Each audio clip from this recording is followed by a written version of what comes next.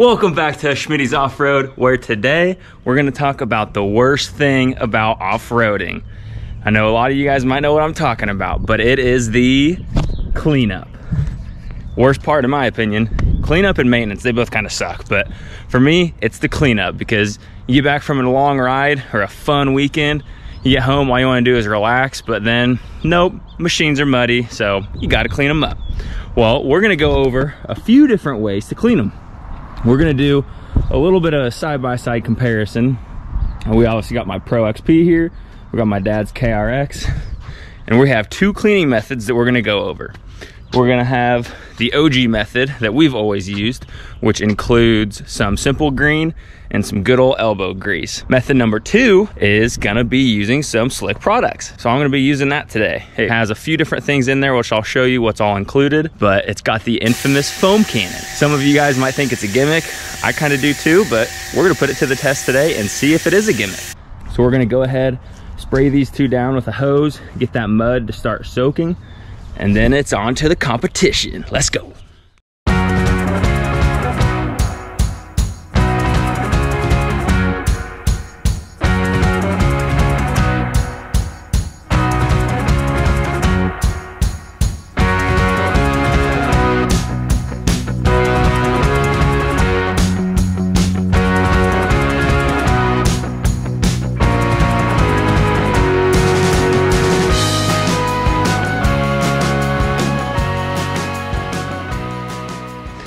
Alrighty, now that we got step one underway, which is that kind of pre-soak I talk about, where we just take the hose and soak them down. No pressure or anything. This just helps soak into some of those bigger mud clods and helps those come off easier, because you don't really want to be wasting soap on giant clumps of mud. So we just let that soak for a little bit, and then we'll hit it with the pressure washer to finally knock all that stuff off.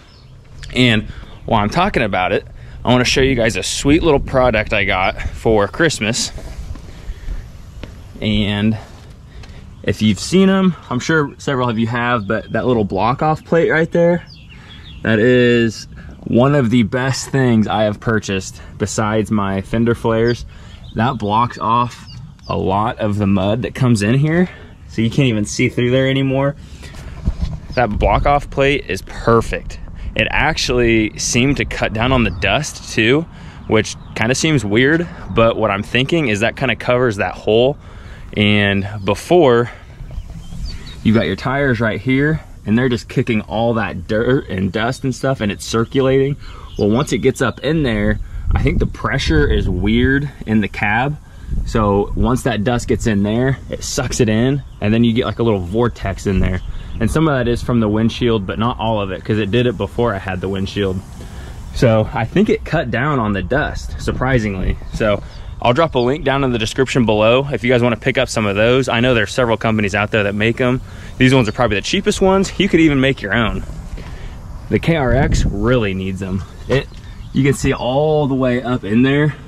All of that is places for mud, and it sucks to clean. It's way up in there, so KRX really needs it, but that's a little side note. So now we're gonna talk about the weapons of choice for today. Obviously, they're both gonna be using the pressure washer. We just got a little Ryobi electric one, but this is where the fun begins. So we'll start with the first method, which is gonna be simple green. We get it in these giant jugs. It's just easier for the way we do it. This is probably gonna be your cheapest option.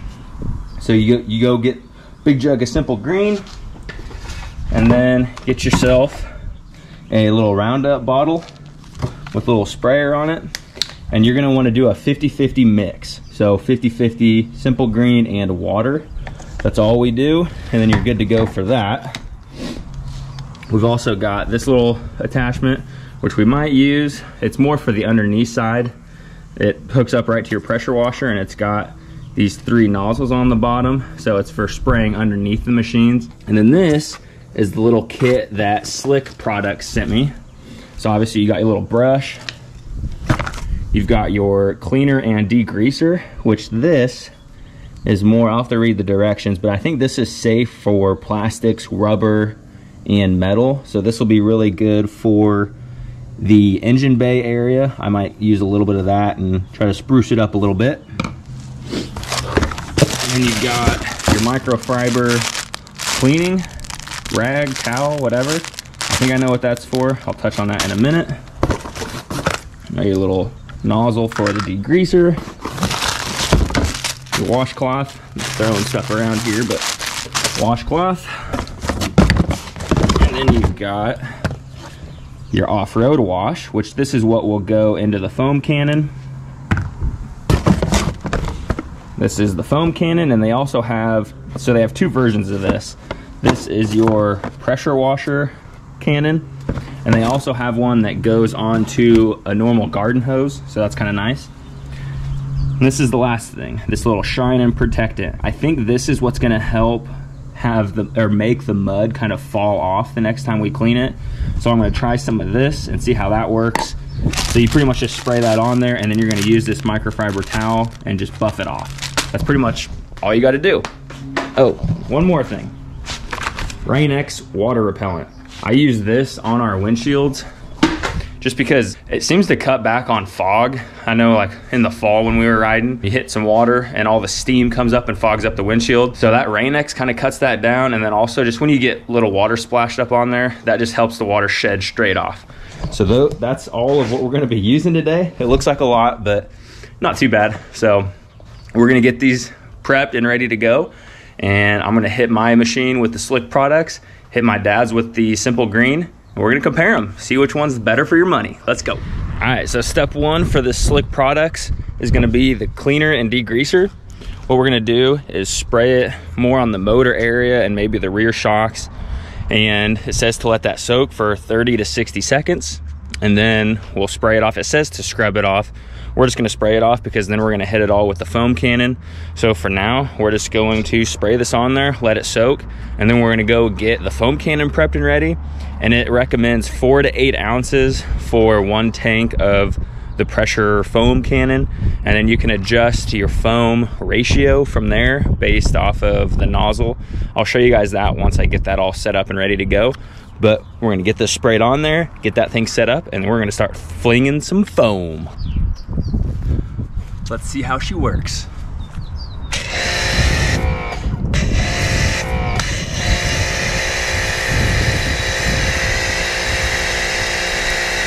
I said, hold up, wait a minute, something ain't right.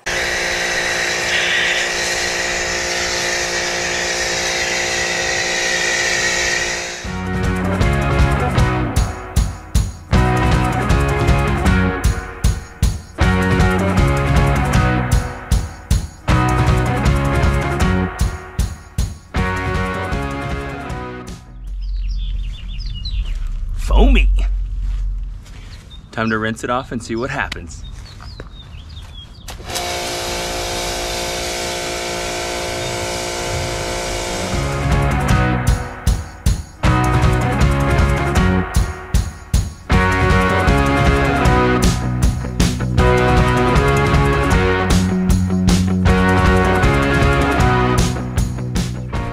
Well, there you guys go.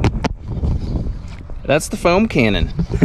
It's actually worked really well as far as like the foam output. You can adjust it, and when you adjust it all the way, it freaking launches foam. It's crazy. It doesn't do a bad job really. I don't know if you guys can see any spots there. Obviously it's still wet. I didn't dry it or anything yet, but first impression, it's not too bad. I think the Simple Green might be a little bit better. You can see obviously like stuff, I don't know if you can quite see that. That's gonna come off a lot better when I actually scrub these down and kind of rub them a little bit with the wash mat or the wash rag. But it doesn't do a bad job if you're just trying to do a quick spray down and get ready to go for the next ride. One thing I actually just noticed when I kind of rubbed it there is it leaves kind of a, not slimy, but almost greasy, but not like oily kind of texture. So I wonder if that maybe helps shed the mud the next time you wash it. So maybe this first time it doesn't do a super good job, but the next time it just makes it cleaning easier. So you can tell, obviously, it's not gonna clean all the mud off. It'll be a lot better once you actually scrub it. So that's kind of how it looks. That's the Slick products. We're gonna go ahead and go to my dad's. We're gonna use the Simple Green and see how they compare. I'm probably not gonna just do one coat. I'll do the Simple Green and then we'll compare. But then to finish off both of them, I'll probably use one more application of both the Slick and the Simple Green. But then I'm gonna use a wash rag and really wipe them down and get them super clean. But for the main purposes of this challenge, it's gonna be a simple, which one does better without any extra elbow grease into it. So let's spray my dad's down with Simple Green and see how it does.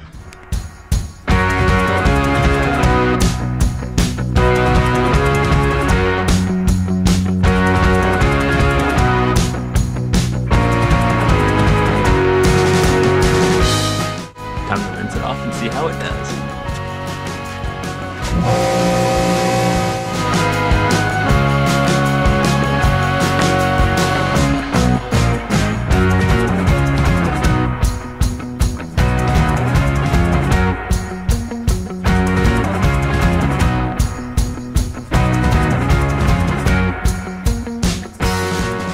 And there you guys have it.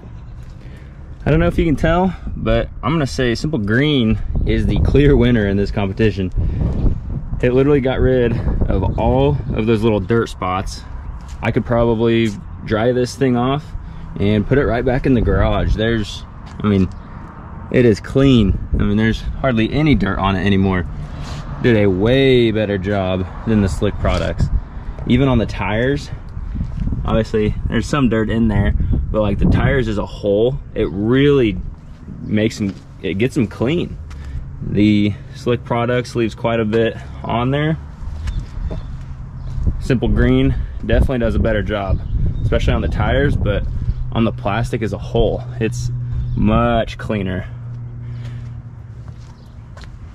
So I might do one more coat on his, or I might just rinse it off one more time and throw it back in the garage, because it really doesn't need any more work. The Simple Green really does a good job. And like I said earlier, it's gonna be significantly cheaper. I think that whole setup that I got from Slick Products is about $120.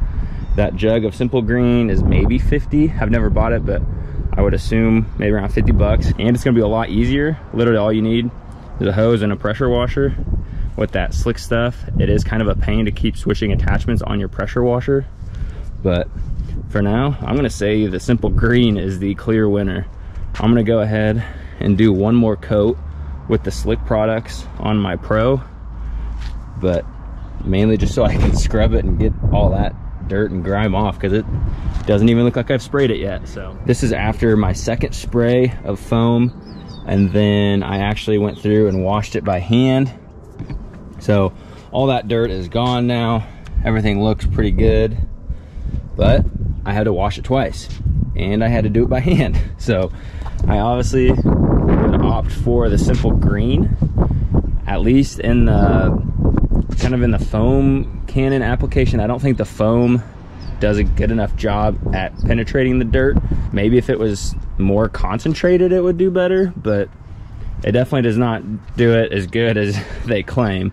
I'm hoping maybe it makes it easier to clean the next go around, but we will see. So for today, that's it. I appreciate it if you could hit that like and subscribe button. Helps me out, helps me get noticed, helps me keep doing these videos. So thank you guys, we'll see you next time. Peace.